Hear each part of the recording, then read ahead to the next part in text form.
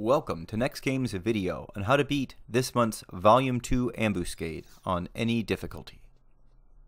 Now I say any difficulty, but this month almost everyone should be able to beat this on very difficult, as they have made this one quite easy in my opinion. First, let's talk about the key item. This month we have to kill elementals, and they are always up in the islands and Ruan Gardens regardless of weather, so I recommend you use Home Point Warp to one of those islands to get this month's kills. Now the fight itself is against a Porxie, an Air Elemental, and a Light Elemental. Only the Porxie needs to be killed in order to win this fight. Now in my first few runs through this, I was killing the Elemental first, then the Light, and then finishing with the Porxie. This worked fine, but it also took me 10 to 15 minutes depending on if I chose to use sand spells to kill those Elemental quicker. Now I knew that only the Porxie needed to be killed in order to win this, so I thought I'd try a different strategy and it did not disappoint. First, let's talk about what each of these mobs will do, as the list of moves is quite limited for each. The Air Elemental will favor spamming Aeroga 2 and Aeroga 3. Both hit for 250 to 500 damage, with 3 occasionally hitting your truss for upwards of 700 damage. The Air Elemental can also silence you, and his melee hits will hit for 50 to 150 damage. Now the Light Elemental favors using Shelra 5 to start the fight, and then uses Curaga 3 for the rest of the fight. However, Curaga 3 only cures for about 500 health, so it's really nothing to worry about. The Light Elemental also hits for 50 to 150 damage per attack round. The Porxie will cast Paralyze 2 and Haste 2, as well as Arrow 4, which will hit for 250 to 500 damage if not blocked by your shadows. The Porxie will also use 2 additional abilities, Brewing Storm, which is a single target damage ability that does 500 damage if not blocked by your shadows, and Beclouding Dust, that is an AoE flash ability that doesn't appear to be that powerful. Now normally, the thought of having all these mobs on you would be concerning, but they all hit for so little amount of damage and have such long delays on their melee attack rounds that there really isn't much threat here. Now when I use this strategy, I come Dancer Subjob so that I can get silence off of my Mage Trust if one of them happened to get silenced by an Air Elemental. For Trust, we will be using August to tank and hold hate on the Porxie itself. Seth will restore HP, MP, and TP to the party. Olmia for March. Korumuru for haste, and Yoran Oran will keep us all alive. Make sure to put Inin, Yane, and Kaka up before you head into the fight, and your main focus is to get in as much damage as quickly as possible and not focusing on things like recasting shadows or pulling the elementals off your trust. Just go ahead and act like you're a damage dealing job. If you are able, I would strongly recommend self-skill chaining on this, as well as dual magic bursting to speed it up. If you can't, you should still be able to use this strategy, but it's going to take you an extra 2 to 3 minutes to win.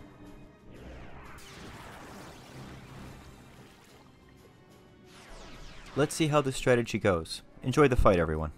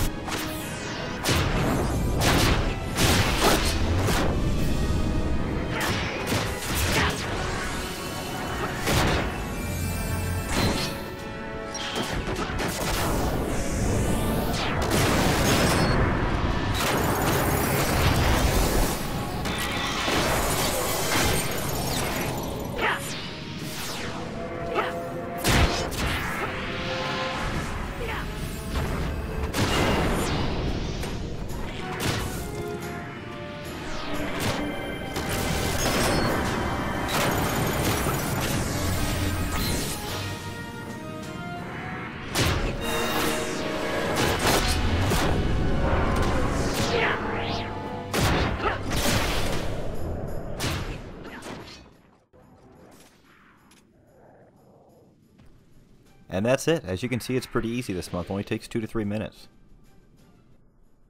Now, if you don't have those trusts and are having difficulty replicating the strategy that I just presented, here's another one that should work for most people. This time, I have the warrior sub-job to hold hate on the main Porxie and to help keep some hate on the elementals so that they aren't always on the trust. We swap August for Joachim in this setup for some extra bard songs. In this strategy, you won't be having much chance to magic burst, so just try and get some skill chains in when you can. You will want to use Yonin and Gekka for enmity gain, as well as Kaka for enhanced TP gain as well. Now, just like with the first fight, you want to get in as much damage to the Porxie as quickly as you can. Open with a Provoke on the Porxie, and then a Warcry to get some hate on the elementals.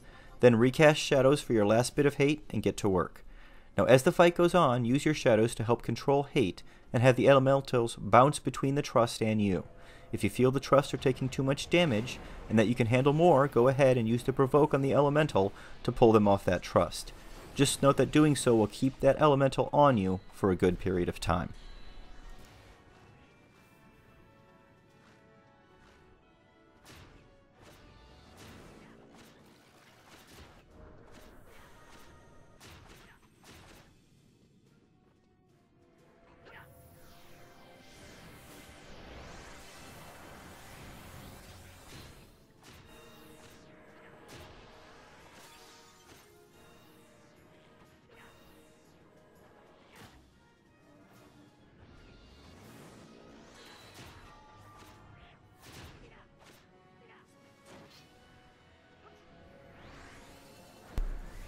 Now, as you can see here, I'm not recasting my shadows so that I can lose a bit of hate while I take damage and let the elementals start to bounce around. If I want them back from now on, I simply need to recast shadows to keep them bouncing, or Provoke to stop them from bouncing and have them on me. Enjoy the rest of the fight, everyone.